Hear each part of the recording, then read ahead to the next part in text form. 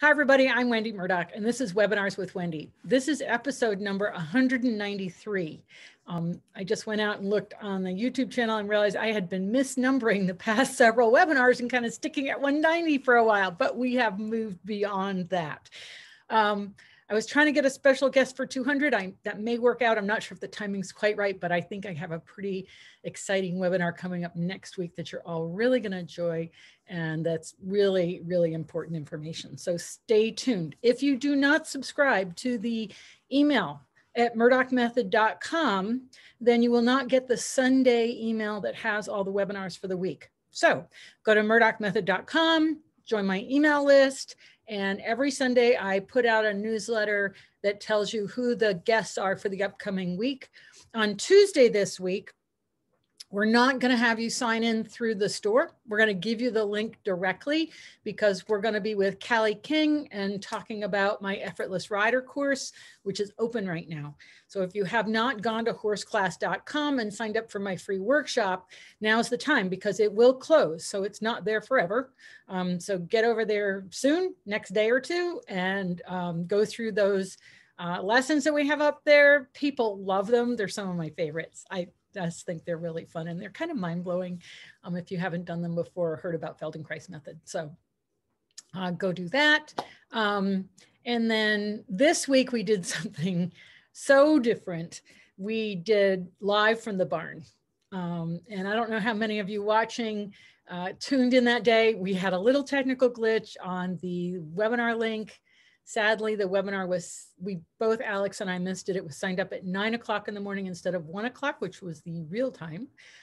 So we did try to send out a link to everybody and get them in. We did have almost 30 people watch live from the barn, and we had to move it to the other end because the Wi-Fi wasn't good where we set up, which was a shame because it's a little bit easier at the other end. But nonetheless, Daisy trimmed the kid who's been she's a laminitic horse live. And Kimmy, her assistant, did an amazing job of getting down on the floor to get the photos. And you know what, I'm just gonna show you, I'll put up and I had radiographs of the horse from this month when the vet came and did our annual radiographs on everybody.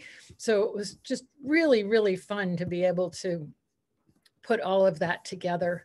So let me just show you a couple of the pictures from well, I'll start here. Just so you kind of see what we were up to in the barn on Wednesday. So here's Daisy. Before we got started, she took a little nap with Joyce's dog, Millie. So she was chilling. And this is where we set up first. So we were toward the east end of the barn and we had the lights up and everything organized. And then we found out the Wi-Fi wasn't good enough. So we switched to the other end of the barn. This is now the west end of the barn. And here's Kimmy on the floor and here's Daisy working with the kid. And I had Steve Macklin there to help and Brad's in the background. So we had just the right number of people. I have to say, given the barn aisle size and everything, we had just the right number of people so we could spell each other off. And Daisy hoof mapped that foot and did her little pink lines. And you can see this one's been trimmed. And this is all the foot growth growing out here that she took away so that she didn't have the leverage or kind of smoothed in to reduce the leverage. So we took pictures. So that webinar is like an hour and a half. And it was great. Daisy was actually at my place until 8 o'clock that night because she did the other horse. And then we put some glue-ons on Al. But I just thought it was just really great. It worked out fantastic. There's both feet trimmed. And we walked her up and down the barn aisle. And by the way, this is Daisy's physio pad. It's, she's had it, it's a prototype. It doesn't even have the logo on it. That's how early on. So this is 2017. This would have been January 2017. So this pad's 4 years old and she uses it every day. And that's what it looks like after 4 years. And we did something really special for Daisy. I asked my manufacturer to make a series of pink full physio pads and some half physio pads. And the shipment just arrived yesterday. So I do have pink. It's special. I got to talk to Daisy and see what we're going to do with them, whether they're going to go through her. These all have a logo. They have the new logo on it. So I'm really excited about that. So, but if you've been dying for a pink full physio or half physio pad, just know that there is a chance that you could get one of these special orders. I don't do things like that very often because it kind of upsets the factory when you kind of throw in a wrench. But when I remembered that we had given her a pink one, which I'd forgotten. And of course, Daisy's favorite color is pink. So we did that for Daisy. Okay, so this week I got a question about how did I come up with the different density pads? And I realized I don't think I've ever talked about that. So that's what I thought we'd talk about today is how did we come up with the product line that we have? And so for any of you tuning in for the first time or who hasn't done a lot of research on Surefoot or kind of read some of the story, why don't I kind of back up a little bit and just bring you all forward. So in May of 2012, so it's going to be 11 years, which is amazing because I kept thinking it was 8, but it'll be 11 years May. I had a horse that was lame in the right hind leg, a student, knew the horse well, had been working with them for 3 years. She had changed the saddle to a jumping saddle on this horse. That jumping saddle was twisted. It put pressure on the back right quarter of his back. He was short. The farrier quicked him, I'm sure because he was sore and uncomfortable on that same foot. So he was laid up a little while and then he was back under saddle and she came for a lesson. And at that time I was teaching at Morven Park in Leesburg, Virginia. And I would go once a month. I'd go up on Monday and then go back on Tuesday. So I'd be there 2 days in a row, once a month. The previous month, the horse was fine. And when I got there, it was obvious he was short in the right hind leg. We switched back to her dressage saddle that she had in the trailer. He was still short.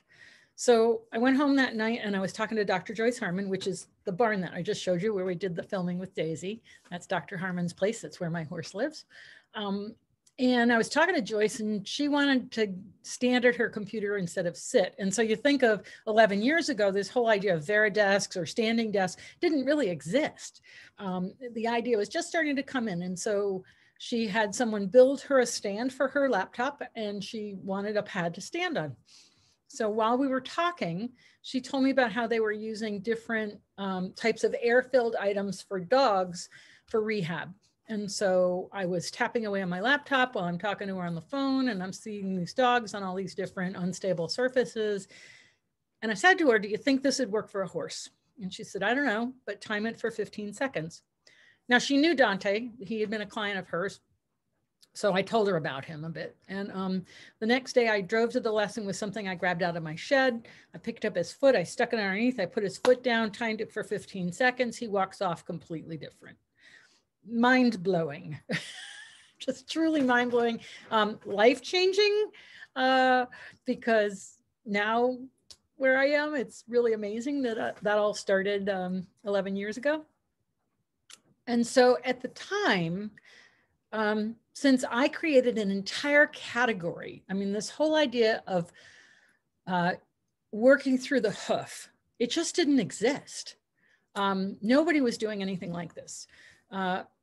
You know, there were a few farriers out there randomly putting something underneath a horse's foot to make them a little more comfortable, but there was no concept that this could make permanent changes, behavior, movement, performance. And when I watched this horse, because we were working under saddle, and I watched the changes, and as a riding instructor, you know, it just struck me instantly that I was looking at a paradigm shift.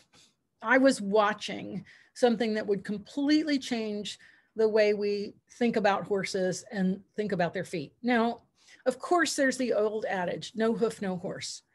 And we understand that in terms of the health of the foot. If it's an unhealthy foot, the horse is lame or sore, he's not functional. But we weren't thinking about the foot as a sensory organ through which we could input information. We were just thinking, you know, it needs to be balanced. Even that's changed a lot in the past 11 years, what good balance is. So much more science coming in on that now. But we understood, you know, if the horse was sore-footed, he couldn't do his job. So this idea that the foot is a sensory organ and that we can allow the horse to experience and become aware, in other words, to be self-correcting, to become self-aware and self-correcting, means we have to acknowledge the horse is a sentient being that has thoughts, that has feelings, that has emotions. Are they like a person? No, because they don't have a frontal lobe the way we do. But all animals, I mean, if you have a cat or a dog, you can see sometimes they're happy, sometimes they're grumpy, sometimes they're nervous, you know, so we recognize emotions. But we really hadn't thought, at least as far as my experience, that if we provided the right opportunity, the horse would actually change on his own. That we just have to set up the environment for change in a way that is meaningful to the horse so that he can have a self-aware experience that provides him with an option. And given that option, he can then choose what's best. And this is where, you know, when we see horses stand on surefoot pads and see them experiment, sometimes they step off, sometimes, you know, they don't need a lot of information. Sometimes they need a ton of information. Sometimes they want lots of pads. Sometimes they don't want any pads, but they engage with us and show us what they want because we allow them to. I approach it as, would you like this? This is an offer. You know, if I come up to you and say, hey, would you like an ice cream? And you're going to go, yeah. But if you're lactose intolerant, you're going to go, I don't know. You know, do you have any non-dairy? And if I go, no, then you're like, I can't eat ice cream. So, you know, it's that kind of thing. It's an offer. An offer is you have the opportunity to say no. And so that's, in fact, last Saturday, and I didn't post about this, but I probably should. I don't have any photos. I got to ask him. I went to Days End Farm in Maryland, in Woodbine, Maryland. And Days End is an equine rescue where they work with authorities. And if they have to go in and impound horses or, you know, shut a place down due to abuses or whatever, the horses come to Days End. So it's not like anybody from the public can hand them a horse. It's all through the legal system and the, you know, I lost the word for it, animal control, and that sort of thing. So, but they'll get 17 horses in at a whack, you know, and they have anywhere from 70 to 90 horses on their property that can go through there. And their goal is to recover the horse from debilitation, to rehab the horse if they can, get it under saddle, and then rehome that horse. And that's their goal. And it's an amazing program that they have there. And Diet Hillman did a webinar with me. So if you want to learn more about Days End, please go and watch that webinar with Diet because she's amazing. And so I went there and they showed me around the place. It's really amazing. And then I worked with her horse and then two of the other horses on the property. Her staff was there. She has two trainers and then there's a veterinarian, and they were all there.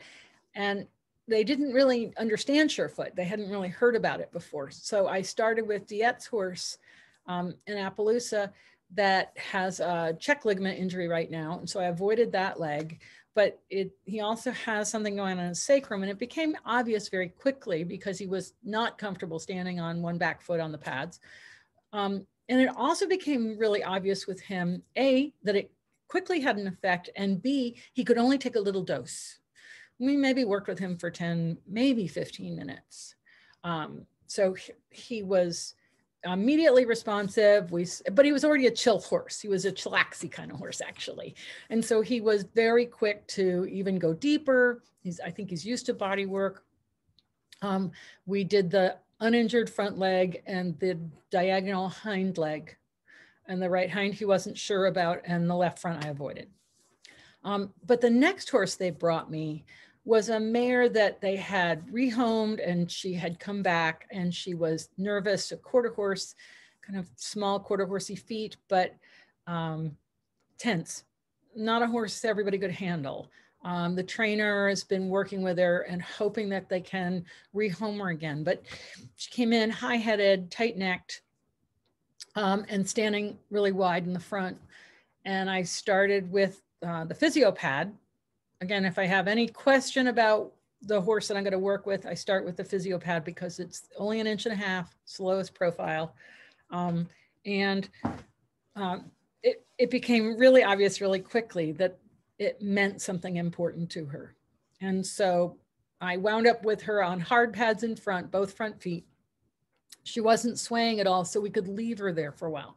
And again, that's kind of, when you start out, you want to start with the most stable, just like you would in a human physical therapy program.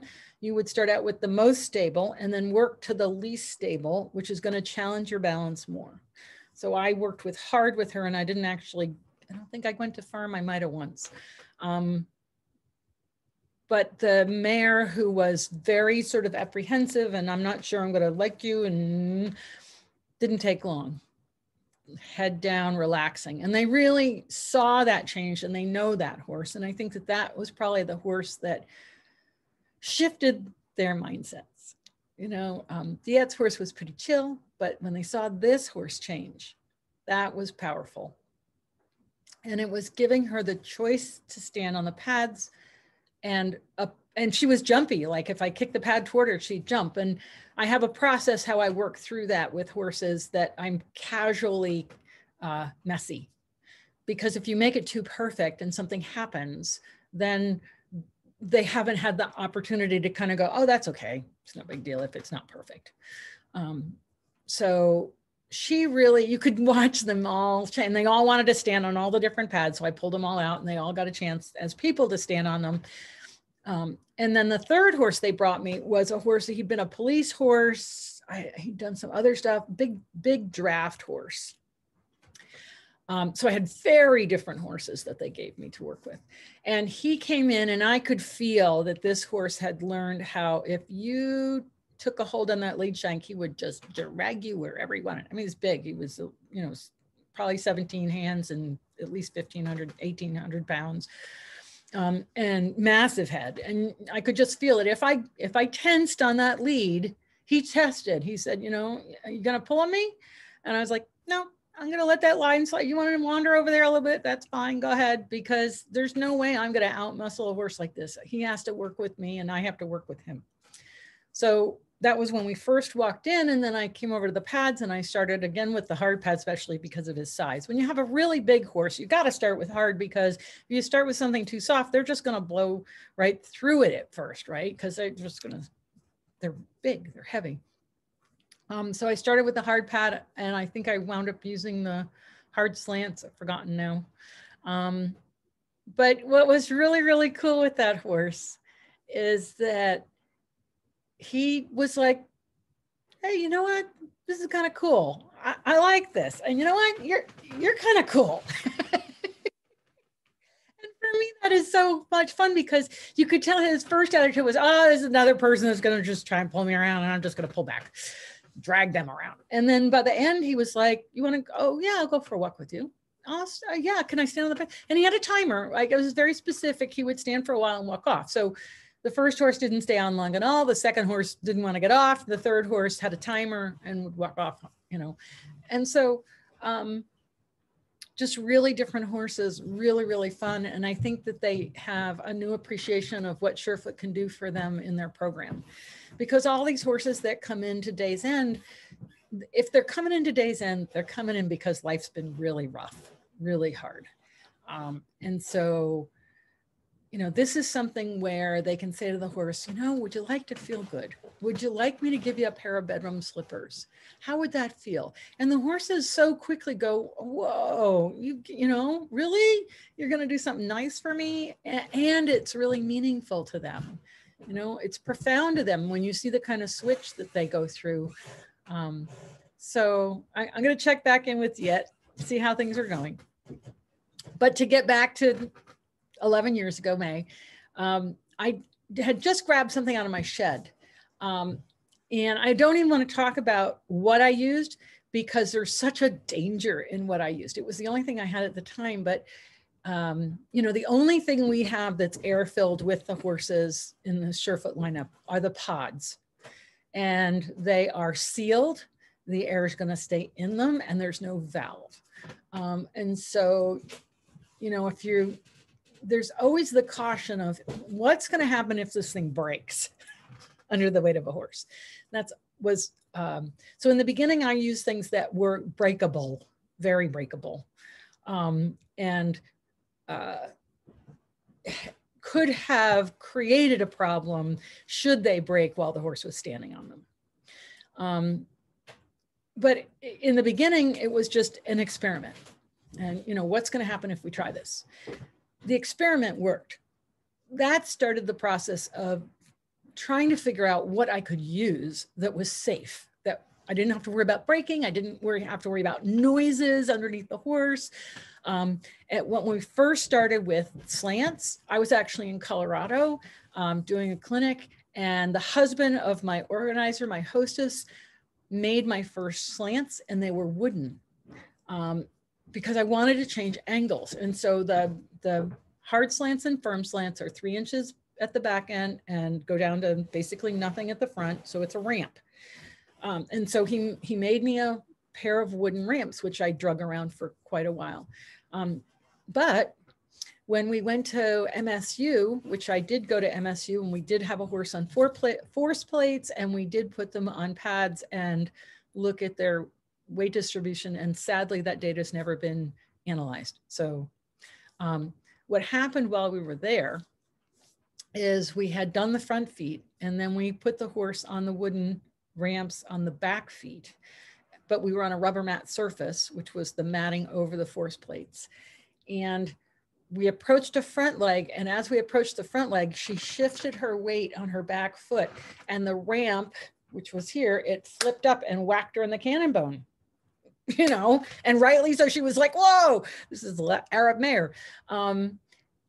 And because I'd been working in arena footing, we hadn't had that experience because it would just sink into the arena footing. But here on solid footing, rubber mat surface, when she shifted that weight back, it flipped it up and whacked her in the cannon bone. And so, you know, we got her over that. We made amends, but it became so apparent that, you know, I needed to come up with solutions to this because the angles were really helpful, but you couldn't use something that was going to be injurious to the horse, that might damage the horse. So in 2015, I think we started in 15. It took us basically 2 years. In 2015, I came home one day and I complained to Brad, my guy, that, you know, the items that I was using at that time were made of molded foam. So it was something from the human market, and it was molded. And the problem with a mold is if you slice the surface, the foam expands. And as it expands, the thing would fall apart. And so literally, like, I would use a brand new one on day one, the horse would slice the surface, and I would be throwing it away at the end of the week because the foam expanded and it just literally would fall apart. So the human products weren't working because of the issues with breakage, the issues with falling apart, the issues with shape. They weren't very friendly to be used with horses in terms of the shape when you're working with hooves versus human feet. And they were, you know, they were just falling apart. So Brad started calling, and he started looking for companies that could help us. And we found a company, found an individual at a company, and he understood what we were doing, and he said, I can help. They have over 3,000 different foams at that company. So then it became the process of elimination. What's going to work? What's going to give me the kind of results that I'm seeing that's going to be comparable in those responses, but that's going to hold up to a horse? And so, you know, it would take 6 months, and they'd send me a sample, and I'd go out, and in 5 seconds, I would discard it. It was either too hard or too soft, or not, you know, didn't have the qualities, the properties that I needed to be comparable to what I was doing at the time and give us the response with the horse and be durable. So that was, you know, that's always the trade-off is the amount of give versus the durability. But I've put up a post. If you're not a member of the Fans of Surefoot page on Facebook, please join there. I just put up a post about the firm pads that I you know, some people want try to figure out what wear and tear is, and I put up a post, but I'll talk about that in a little while. I want to keep on this thread of how we came up with these pads. And so we got one material, and that seemed to be okay. It was working. But then I think, Brad, didn't they just send us some different materials? How did we ever get the hard? Brad's here. He just walked in. How did we get the hard material? I think that was just one of my meetings. Did you go up and find it? Brad went up many times to this company, and he would go and wander around in their back rooms, which were piled high with a million different materials, shapes, sizes, colors, densities. Yeah, I think it was just I went up and had a meeting with Tate, and we were discussing things, and he had a piece that was thinner, not as thick as what we use now. Oh, that's right. He did have a thin piece. That's right. We were starting with ½ inches, and and I think this what he gave me was maybe an inch thick. Yeah, and we started laminating them together to get something that was going to be thick enough. So they were sending us thin pieces, and actually that was the same with the medium. They sent us it was red. They sent us a stack of the medium glued together, and because, you know, you need a certain thickness, because if it's too thin, the horse is just going to bottom right through it and bind it back on the surface that he's on, because they weigh a lot. So they were laminating pieces together. I have in the shed, I have all the prototypes. I never threw them away. Crates of prototypes. And so we were working through their 3,000 different foams. Obviously, some of them we just chucked out right away. And we had this one that was blue. The foam itself was blue. And we thought, oh, this is going to work great. And then we coated it with something black for the surface. And I sent it to somebody at Disney World. And the problem was it didn't work at all. You couldn't damage it, but it didn't work. And so that's, you know, that's the deal is we're working with a horse that weighs a lot, that has shoes, that has bare feet. By the way, bare feet can slice pads, whereas shod feet tend to rip pads. So, you know, if you have a horse, even if you have a nice roll, it can slice a little bit. But if you don't have a nice roll on your barefoot horse, if he's due to be trimmed, those edges can get super sharp and they can slice the materials. So just so that you know that. But this was the thing is, how do we come up with something that's going to give us the results that we want, that's going to be durable, and that we wanted a graded experience? And what do I mean by a graded experience? If you have ever gone to the physical therapist and had a surgery on your foot or something where you had to work on your balance, they start you out on a very stable surface. So if you're challenged with too much of an unstable surface and you don't have the intrinsic muscle tone and you don't have the proprioception and your balance is off, you're going to be in really serious trouble. So they always start you off with a graded experience of easier to do, meaning less unstable, and then move you into the more unstable surfaces so that you progress. And so this is what we were thinking about is we want a nice progression through different densities so that the horses aren't overfaced. If you're a weak, unbalanced, nervous, anxious horse and you're on medium, it's way too springy. It's going to make you nervous. It's not going to work out real well. So we came up with the hard material because they were using it for other things. And they said, here, try this one. And the properties of the hard are really fascinating because it'll give to heat and pressure, but there's no lateral instability. And it gives more slowly than the other materials. Now, it is the only one that changes in temperature. If it's colder, it's going to be harder. And if it's warmer, it's going to be softer. The other pads don't do that. They don't change, fluctuate with temperature. But That only means that if your horse stands on it, you want to take a picture of the imprint. If it's warm day, you got to do it quick. If it's a cold day, it'll sit there for a couple of minutes. But that material will return back to its original shape. So some people want to call it memory foam. It's not really memory foam, but if that helps you understand it, that's fine. And so, you know, we started messing with that one and found that it was quite fascinating. And so that was a more dense material than what I had been using from the human world. So when we plugged that into the line, we used to call it impression because it would leave the impression of a hoof, but then I realized nobody knew where it was in the lineup. So we changed it to hard. So that if you've ever heard the word impression, that was the hard. So we had hard and then firm. And with the firm, I was trying to match what I was using from the human world. I had 2 different densities in the human world. So I was trying to come up with something that would be equivalent to that. And so that's how we got firm and soft. And then they came to us with this other material. Like I said, it was laminated up into blocks. The medium, and the medium, it's a medical grade foam. It's, I don't even know what it's used for in the medical world, but it is a medical grade foam. And it's very springy, and its properties are quite different to the others. And so we were like, it's squishier than firm, although some people will say that they don't think that, but in our opinion, it's squishier than firm, but not as squishy as soft.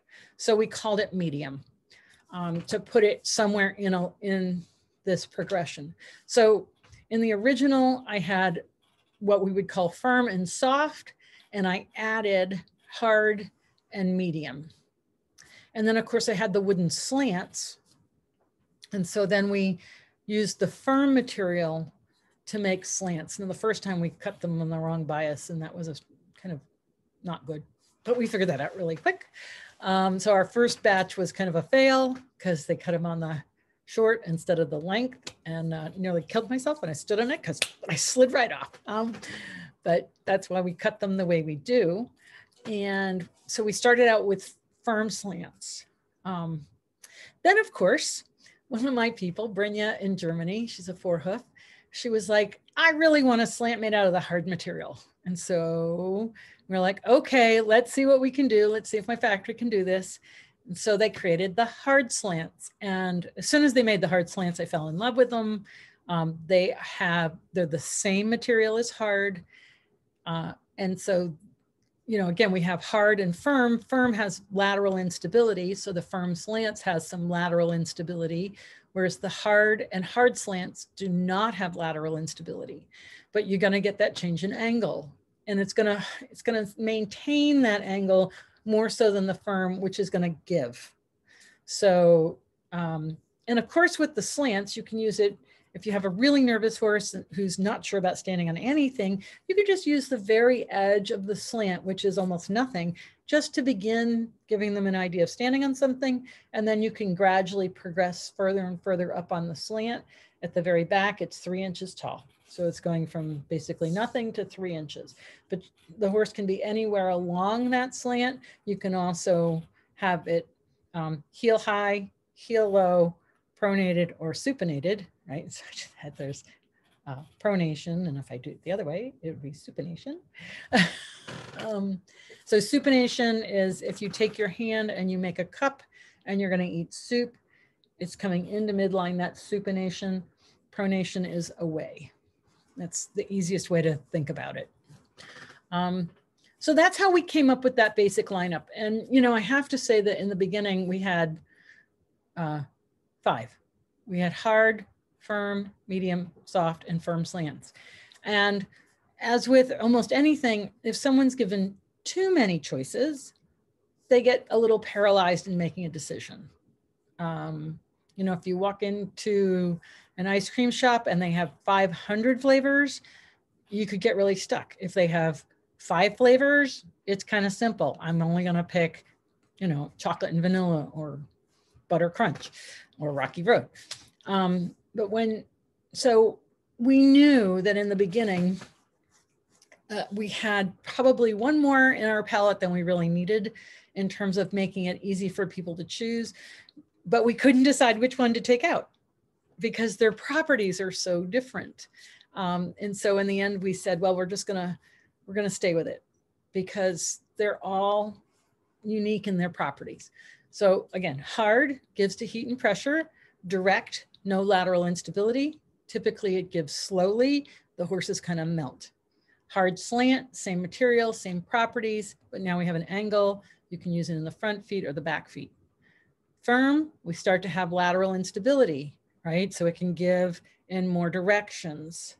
And firm slant, same property, just on an angle.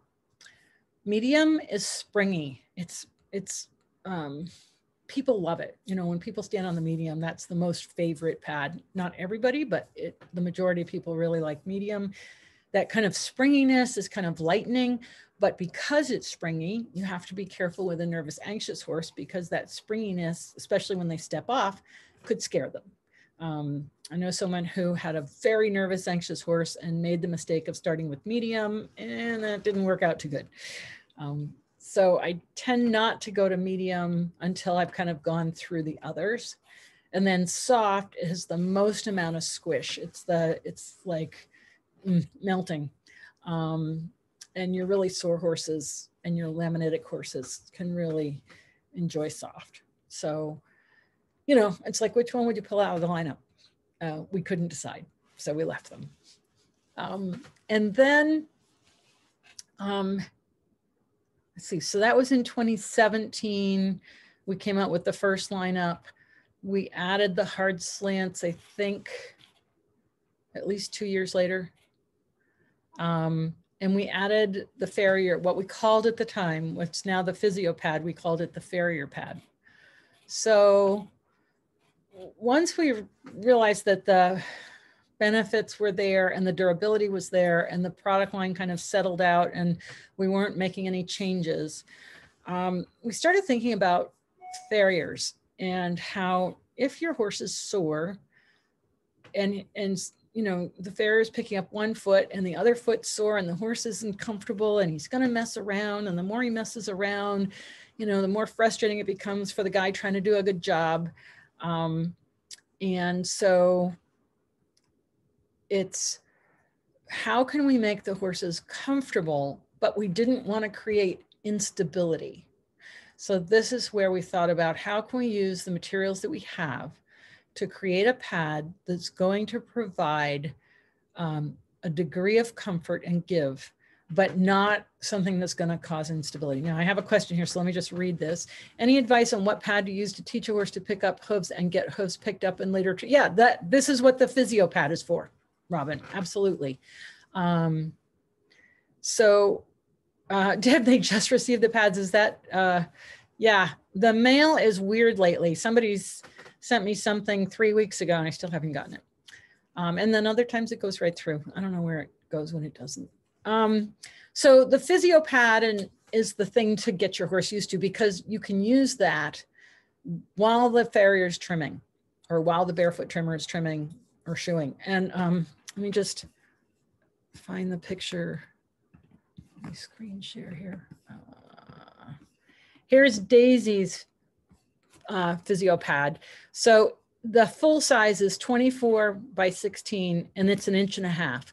It has 1 inch of the hard material and 1/2 inch of the medium. And the 1/2 inch of medium is doesn't have the same amount of springiness as the 2-inch pad. So it has the qualities of it, but because it doesn't have the thickness, it doesn't have that kind of rebound.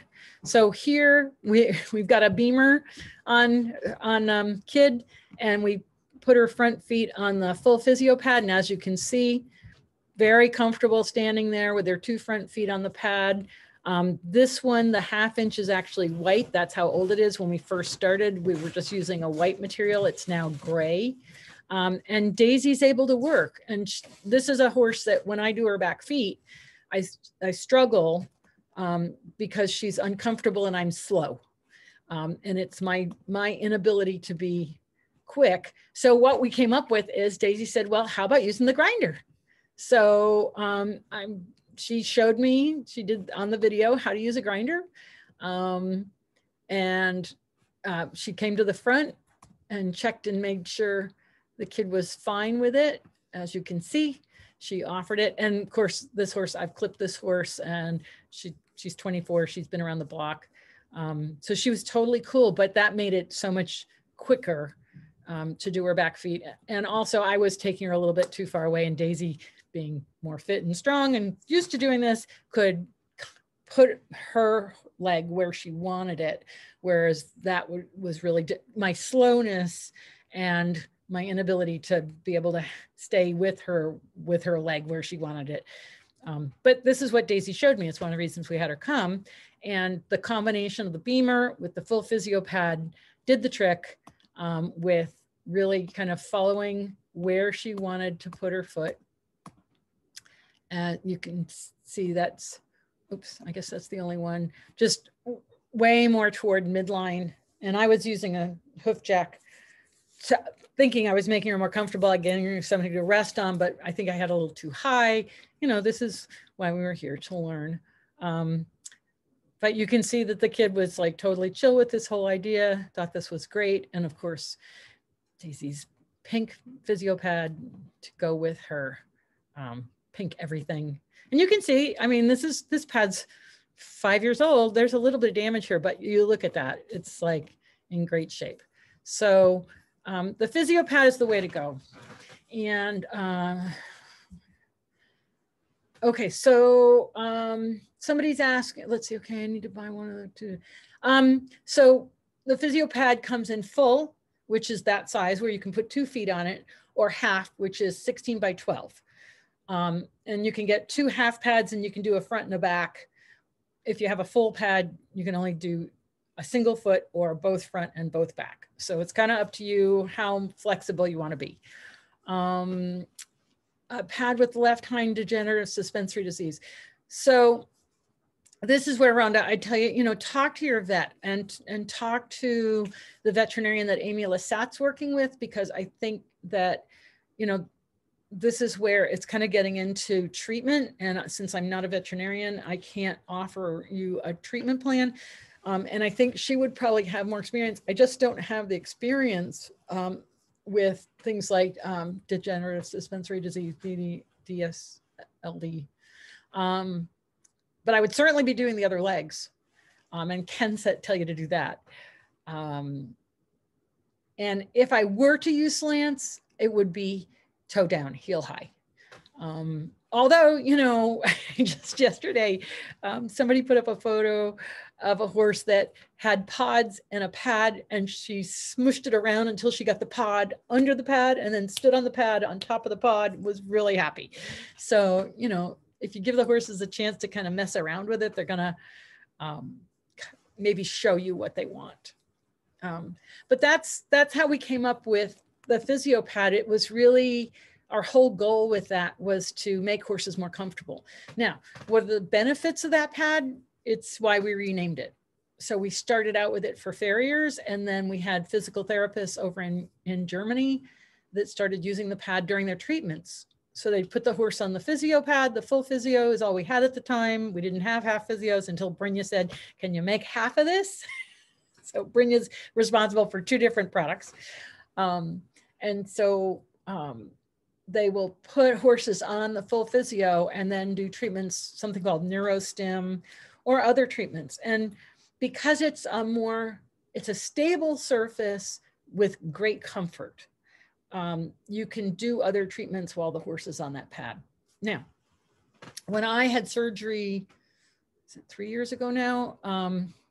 So if this is your hip joint and this is your greater trochanter, I had formed a bone spur. And so I thought that was the only problem. And when they got in, they found out that my glute medius muscle, your middle glute, only had 25% of the tendon attached onto the greater trochanter. So they put in 2 screws and they stitched up into the tendon and they reattached glute medius. Well, when I got home, I couldn't stand on my left leg. And 3 weeks later, I still couldn't stand on my left leg after the physical therapist would come to see me, and et cetera, et cetera. And I was supposed to leave for Costa Rica to teach a retreat, which I actually did do. But as I was preparing for that, I grabbed my pads and I washed them. And as I was washing them, soap and water is all you need. I was like, you know, this physio pad, I wonder if this would help me. So I put it on the floor in the kitchen and I stood on the physio pad and I could stand without holding on to anything for 15 seconds. And I'd step off and I could not stand on that leg at all without holding on. And I'd step back on the pad, no hands, I'd step off, not possible. And I did that. And so I took the pad with me and I think I actually took two. And I kept one in my room, and every day I got up and I stood on that pad. So from personal experience, it allowed me to stabilize and find the alignment I needed to stand on my left leg, which I absolutely couldn't do on a solid surface like a floor or even a carpet. And to this day, I'm not even sure how it made that kind of difference. I mean, that's the problem. We don't totally understand how all this happens. But it was, I mean, from that personal experience, it was so powerful that it's like, wow, now I know what this thing's doing for the horses. So when you're working with a horse while you're trimming or shoeing them, if that other foot isn't feeling secure, because you've taken away 25% and say just one other foot is sore. So now they're trying to load on their whole body on 50%, 2 hooves instead of 3. So they're not a tripod anymore. But if you give them that support, they can find the alignment, the organization that allows them to stand on that other leg while you're working. And you can flip it over and try the other side. I think the majority of horses like the hard side as opposed to the medium, but you know, you have the 2 different surfaces specifically to give the horses that choice. And so, you know, Brynja had the pad in 2017, because that's when we came out with the first ones. They were pink and brown, the very original ones. Daisy got one of the pinks. That's a 2017 pad. And I left Germany and Brynja sent me photos. So there was a horse at her barn that was down and absolutely refused to get up. And her horse, Ernie, actually came over and helped get that horse up. And when they got it up, they put it on the full physio pad. And within minutes, it was eating grass. And she sent me pictures. It was like a miracle. And I've had a number of people tell me stories about how there was a horse colicking and they used the physio pad. Now, if you have any pad, I would say use it. But of course, the lower profile makes things a little bit easier. But we've had so many horses now where the horse is colicking and they use the physio pad and the horse stopped. So you always call your vet and then you grab your pad. Okay, you get your vet on the way. You'd much rather call them up and say, sorry, I don't need you, than I should have called them sooner. So while they're on the way, you can do the T-touches on the ears, the belly lifts, and you can stand them on a Surefoot pad. And just like I said, we have a number of people now. Oh, somebody just told me oh yeah, in Sinead's webinar that I did with Sinead a couple of weeks ago, McCann from Australia, she was saying how her horse really was not interested in Surefoot, and then he colicked and she used the pads and he got so much better, and ever since then he knickers at the pads and he's happy to see her with them, and he's had a total change of heart. So, you know, it's another tool in your kit. It's lightweight, portable, a half physio pad you can put on your airplane seat if you're flying anymore. You can pack it in your bag. I would not leave home without at least a half physio pad in my kit when I would leave home anymore. Never. We've had people stand on it. I've had people that have had head injuries and headaches. I put them on the pad and in minutes their headache's gone. I cannot explain that.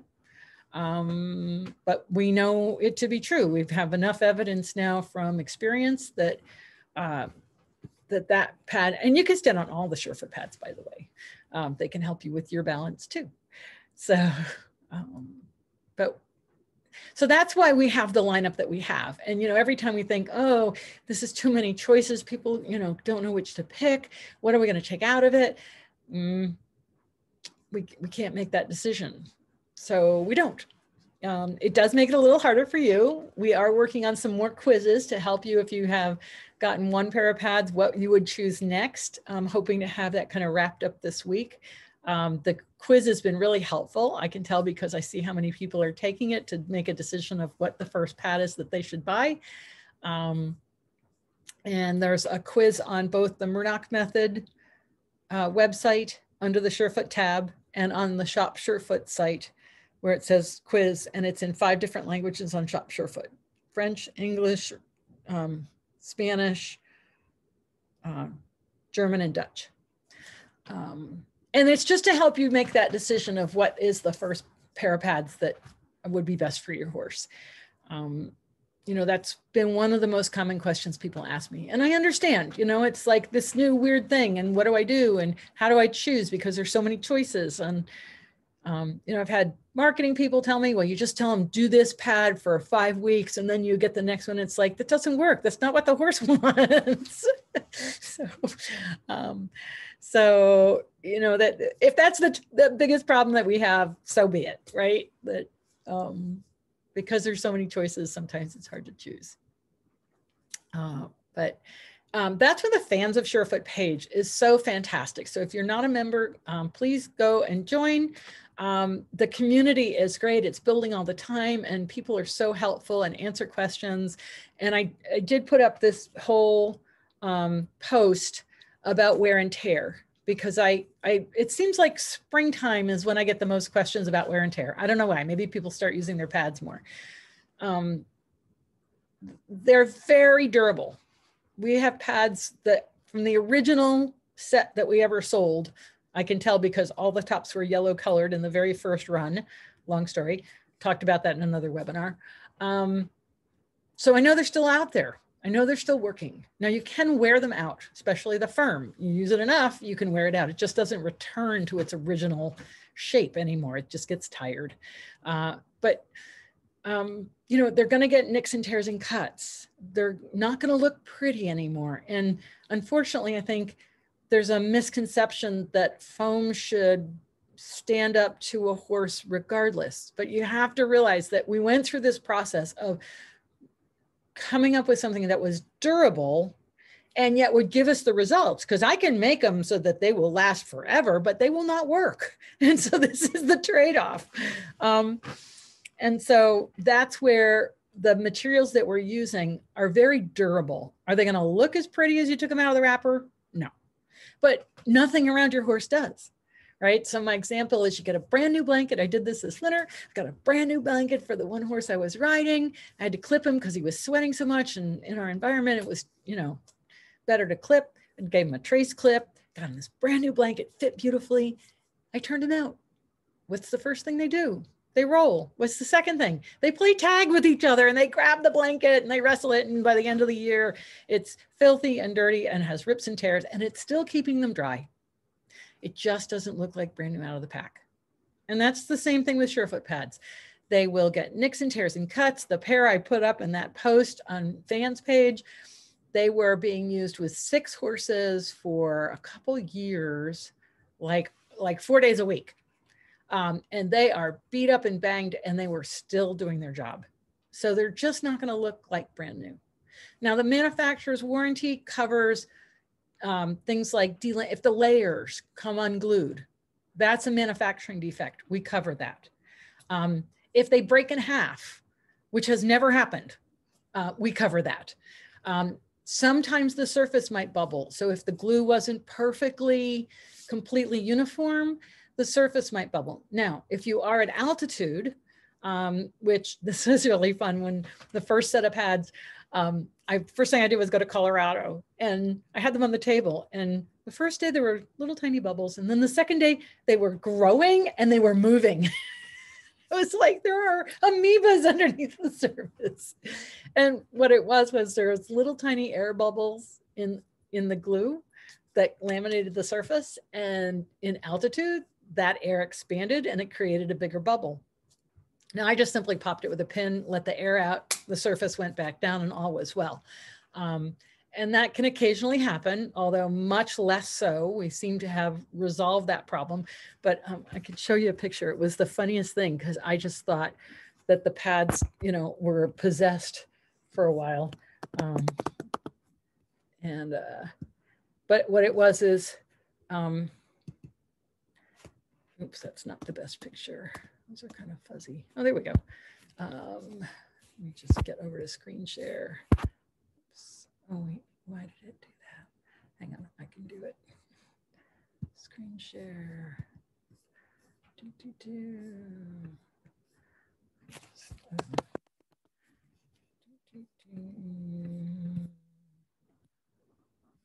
Here they are.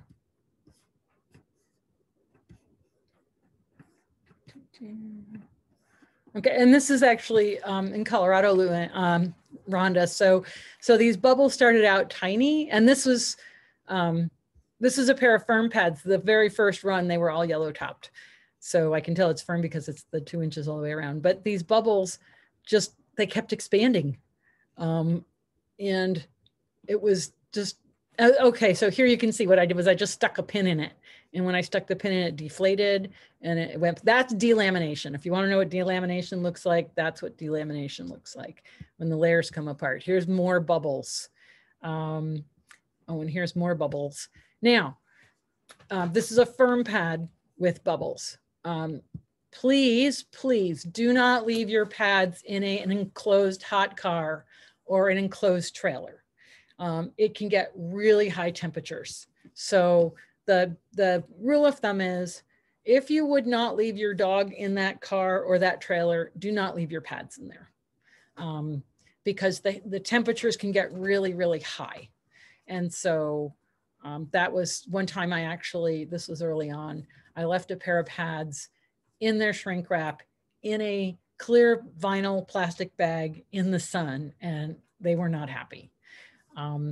But, you know, we have pads, lots and lots of pads in Australia where it gets really, really hot.